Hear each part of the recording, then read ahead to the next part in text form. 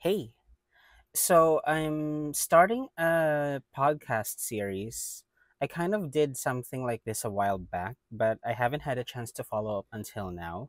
Anywho, for my first episode, I'll be talking about my YouTube journey, and I was hoping for this to be like a question and answer, or at least a portion of this would be like a question and answer segment, and I got one question. I'll answer that, and perhaps I'll answer some of the questions which I think you might want to get answered in this podcast. And then for the rest, I might just talk about other stuff relating to my YouTube career. Anywho, the one question that I got for this episode is from Goodrix the Slug. I've also drew Gudra. He also made a request for me to draw. Anywho, the question was, what inspired you to start your YouTube channel? I wanted to have a way to make my ideas come to life and make money with them. Well, here's an interesting story. I had a life of should I say 21 or 22 years, like the normal traditional route of go to school, finish college, get a degree, get a corporate job. I did all that jazz before I ultimately started my YouTube channel. But I bring this up because in my corporate job, there was one colleague of mine. You know how, Jesus Christ, all these motorcycles. I hope the noise reduction feature is like taking care of them. These motorcycles are really noisy. Hold on. Let me just allow them to pass. Jesus Christ. No noise reduction feature is going to take care of that. Anyhow, I'll just edit it in post. Um, Yeah, the reason I bring it up is because during my corporate job, I had this one colleague who knows some psychology stuff. You know how some psychology folks just asks you to write something and then they just read you to filth? I did that. And what my colleague told me was that I had a lot of ideas, but I didn't have an avenue to channel them. And then COVID happened. My one fantasy during my stint at the corporate employment before COVID was working from home. COVID normalized that, and I've had the time to think about what I really wanted, and I've had the time to start a YouTube channel. And that's how it started. But I guess the question was what inspired me? Yeah, I think I answered that. Yeah, sure. All right. Who is a YouTuber that I look up to? Right now it's PewDiePie. Have you seen his recent content? He was once the most subscribed YouTube channel.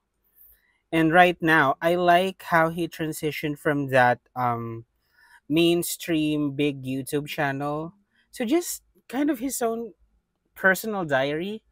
I know like the hardcore gaming fans might not be so thrilled with that, but myself, that's my favorite era of PewDiePie.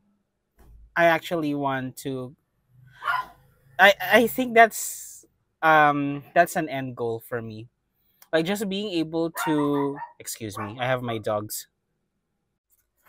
Yeah, so I just want to be able to do the content that I want. Of course, like don't freak out for those who watch my Pokemon content. I still love doing them. Feeding the algorithm and such. But my end goal is being able to just make whatever content that I want and still like getting enough money to go by my day to day with those content. No team, just me and my camera and whatever the hell I want to do. That's what I really want out of this, if I'm being very honest. When did I know that I want to do YouTube? Oh, it was years into my corporate job. I did not know what career path I wanted to do for a while. I wanted to work remotely and for myself. That is what I was sure of, but I didn't know what exactly I'm gonna do for a living. And then, I figured out YouTube. Why not YouTube? I took a chance, I started it, and now I'm here. Where would I want the channel to be in 5 years? I think I've already answered this quite a bit during the PewDiePie question, but at a point where the income is stable and large enough so that money isn't a problem anymore, all while the content and the production process still being enjoyable. And by that, I have nothing against a team. Like, of course, if you want to grow a business, you need to hire a team of people. But personally, I don't like working for others, and that's a me thing. Perhaps that's a me problem. But if I could get away with just doing everything myself, and like I'm fine not growing as huge as the other channels. I do want more money, so I'll perhaps hire a team sometime. But ideally, I just want to be able to go with my current setup and make enough money for it, and that's what I want to see myself. That's what I want the channel to be in 5 years, or maybe, yeah. Why would a YouTube career be worth pursuing? It can give you lots of flexibility in terms of work hours and environment, and also, in theory, unlimited earning potential. That appeals to me a lot. And that's actually it. I was hoping for this to be a longer episode, but I guess we're just testing the waters. So I could do with that. But anywho, if you have questions that weren't answered, feel free to drop them in the comments and I'll reply as soon as I can. And as best as I can. All right? Bye.